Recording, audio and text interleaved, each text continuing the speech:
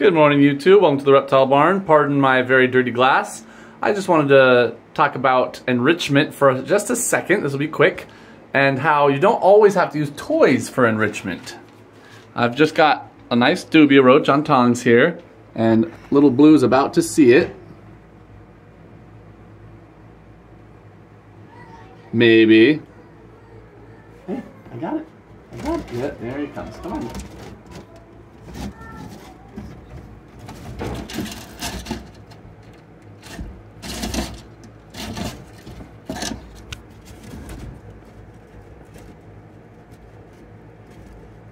Come on, get it, get it, get it.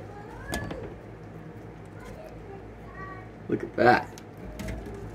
Anyway, I wanted to talk about this. Getting them to move, getting them to chase. I don't like just putting live dubia in there with him. So he doesn't get to like hunt as much as a real monitor in the wild would. So I do this a lot. I'll bet 3 times a week I come in here and I really make him chase the roaches just off the tongs. So far, I know I might get a comment or two about this, I've noticed absolutely zero uptick in aggression from him. He doesn't come after me. He's extremely intelligent. He wants more. Let me grab another roach. A very, very, very smart animal. Very agile, very athletic. Come on, grab it, grab it. Come on, there you go. Look at him use that prehensile tail. Oh, just incredible. Anyway, so I really am in favor of enrichment. We are planning some things, as I've talked about before, even with like our ball pythons that are in racks. I do not think that they get enough enrichment, even though we handle them quite often. I don't think it's enough. So we are planning some things for all of our reptiles, but for a super high metabolism, high activity, intelligent species like this, I think it is essential to their happiness. And this is just one little tiny thing I can do, you know? Let him feel like he's chasing it around.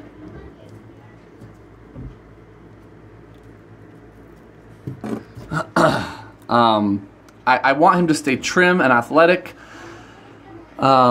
I want him to look like, or to feel like he gets to use his athletic gifts, you know?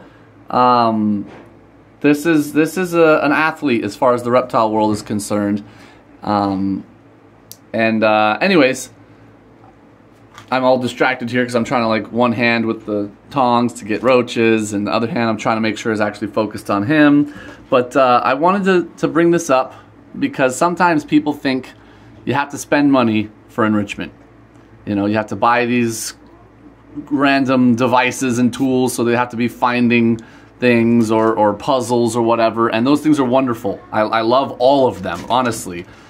The entire industry of animal enrichment is fantastic, but just keep in mind that enrichment does not fit into one easy to define whole.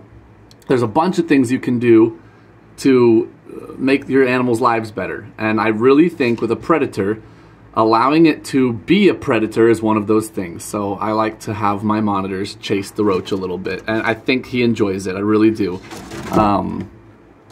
Anyways, just wanted to get that on camera. I'm gonna now have to go back and look and make sure I actually did get that on camera, and I'm gonna finish feeding this guy. But I hope you all enjoyed that, and I made at least a little bit of sense as I was kind of distracted here, trying to keep the camera on Little Blue rather. But yeah, that is all for now. Thank you so much for watching. Until next time, we're the Reptile Barn.